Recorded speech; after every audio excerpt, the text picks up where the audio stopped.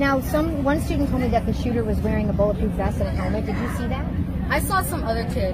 When the other kid who came into the classroom, he was wearing some type of thing, and like, I don't know, but it was like And then I suddenly saw the shooter about 20 feet from me, standing at the end of the hallway, actively shooting down the hallway, just a barrage of bullets. And I'm staring at him thinking, why is the police here? This is strange, because he's in full metal garb, helmet, face mask, bulletproof armor, shooting this rifle that I've never seen before.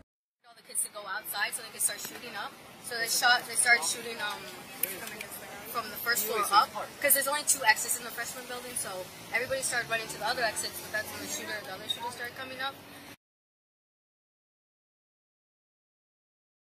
Do you think there was more than one shooter? There's 3 shooters, that's what I hear. Definitely. How terrifying. He just ran up the stairs, started shooting, and you could see a bunch of kids just going down that way, but stopping, but because the other shooter was coming. Oh, you think he was not the only one? No, definitely not. Why do you say that? Because when shots were fired, I saw him after the fact. So, and the shots were coming from the other part of the building.